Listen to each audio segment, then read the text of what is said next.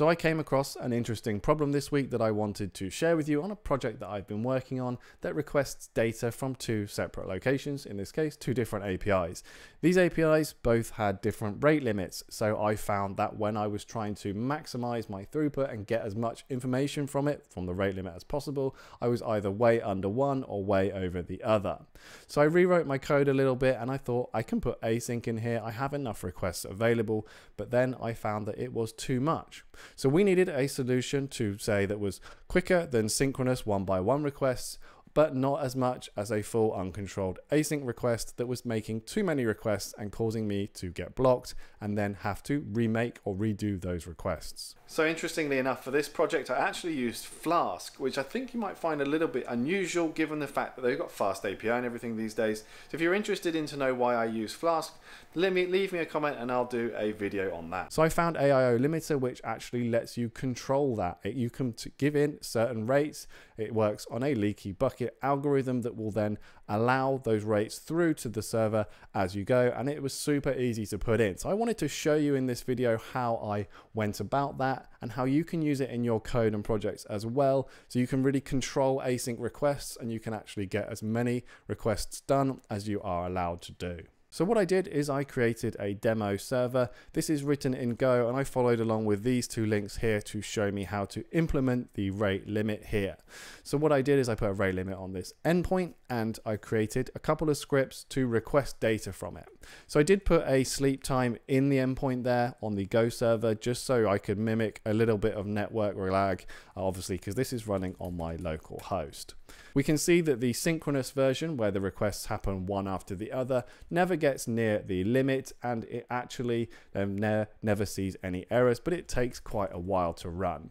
Then we'll find that the async version, which is obviously much faster because we can make requests without having to wait for the response each time. So you'll see here just how much of a difference async makes when we don't have to actually wait and we can actually make requests instead of waiting that whole second to get the data back. Synchronous took like 17 minutes, which was really boring. This one took just 10.5 seconds, but we did get 106 errors, which means we went over our rate limit 106 times and we would need to do something with that. This code can execute thousands of requests per second and is easy to write, and that will smash through any API rate limit that you might have and will easily get you blocked from any website. Now I wrote the code in Go on the server to actually send this error back when we are over the limit, and this is just to symbolize like whatever you might find, a 429 too many requests or something along those lines, depending on what data you're requesting from where. So you can see we've got errors with this one here. So what I'm going to do now is I'm actually going to add in the limiter into this code here, and we can see how we can tailor it to make sure that we get as many requests done as possible without getting over that limit. So here you can see the async code that we just ran, took 10.5 seconds, 100 or plus errors. It's pretty straightforward. We have our main function that makes the collects all the tasks together, and we can see here we're requesting and using our async and await. So to actually control this a bit better, we can use our AIOLimiter. That's pretty easy to put in. So I'm just going to do from AIOLimiter, we're going to import in our async limiter class here.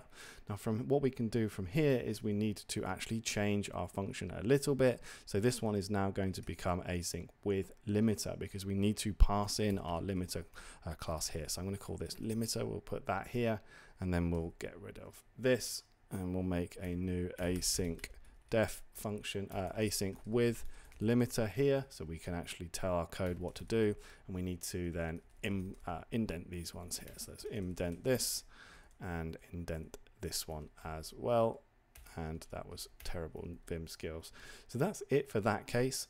We need to actually construct our limiter here. So I'm going to come to our main function, and above this I'm going to create our rate limit, and this is where we can configure what we actually want to do. So I'm going to start with 100. This is going to be our burst amount of requests. So this can be really useful if you know that you have, say, 200 or 300 requests per minute that you can make, and you only need to make a couple of hundred. You can burst them all in one go and then wait literally 1 second or even that to get all the data back from the API that you want.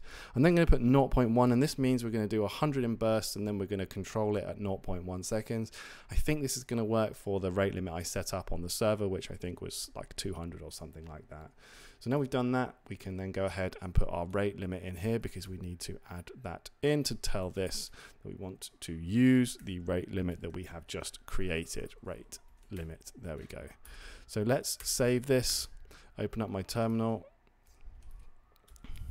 I need to activate my virtual environment, go back into this async limit folder, and now let's run our time on pi on our example async again with our limiter. It's going to take a bit longer because obviously we are now waiting and not sending as many requests, but it's going to be much quicker than our 17 minutes, that's for sure. And we can tweak this depending on what we're doing. So there we go, it took 12 seconds and we got 999 successes, which was all of the requests we made. And so we're only 2 seconds slower than the full async, but we get none of the errors back there. So as you can see, it's pretty simple to implement, and I thought it worked really well. We were able to actually really easily tailor how many requests we want. And with that leaky bucket algorithm, we can actually burst a load of requests in and make use of that first limit on the API, take that data, and then make use of the limit on the second API to pull the rest of the information that I needed for this project. I found that this was a really good way of doing it, and it worked really well in this instance. So if you've enjoyed this video, it'd be great if you could like and comment, maybe subscribe to my channel for more stuff like this, more web scraping content. And if you found this interesting about async here, but you want to learn how to actually create async code from your own synchronous code using something like HTTPX, then you're going to want to watch this video right here where I do exactly that.